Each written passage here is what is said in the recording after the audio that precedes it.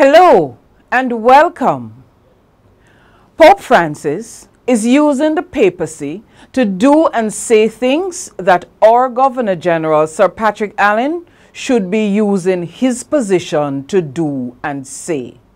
Let me say up front that I like Sir Patrick, and having interviewed him, he is very likable. Lady Allen, your husband has a very sexy walk, and frankly, I don't like to see him standing still. He has a swagger that I think is very sexy. But last week, Sir Patrick thanked Earl Whittle for his time as public defender. And you know the God's truth is that he should not be thanked. He was almost useless in the post. And the letter he wrote about then acting public defender Mutundu Makulu made him a meddlesome, useless old you-know-what. Instead, Sir Patrick, you should have spoken the truth and told him that Jamaica could not wait for his time to end, and the nation was waiting to see if he would be fired. You should have said, "Good riddance, old man," because no one can do you anything and government will still have to fund King's House. So I'm sticking to truth speaking. In the midst of the attack and murder of journalists and cartoonists at Charlie Hebdo in France, Pope Francis said no one should disrespect another person's religion or that person's God. Pope Francis is perfectly right.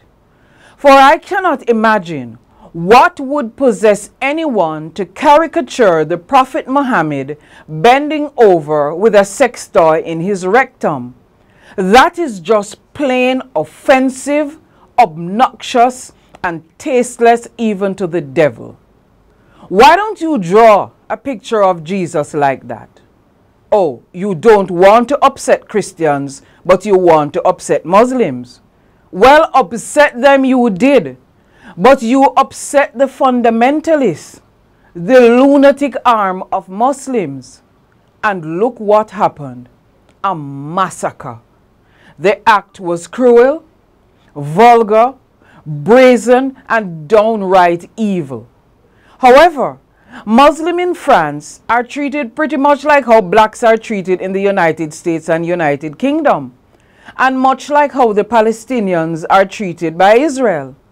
Yet the vast gathering of world leaders in France were more concerned about the barbarity of the murders, and yes, they should, but no one said Charlie Hebdo should be scolded. Well, I'm saying it. Journalistic freedom comes with a huge responsibility. Word to Erica's Edge. I'm sorry, Charlie Hebdo. You abdicated your responsibility and paid an unnecessary price in blood.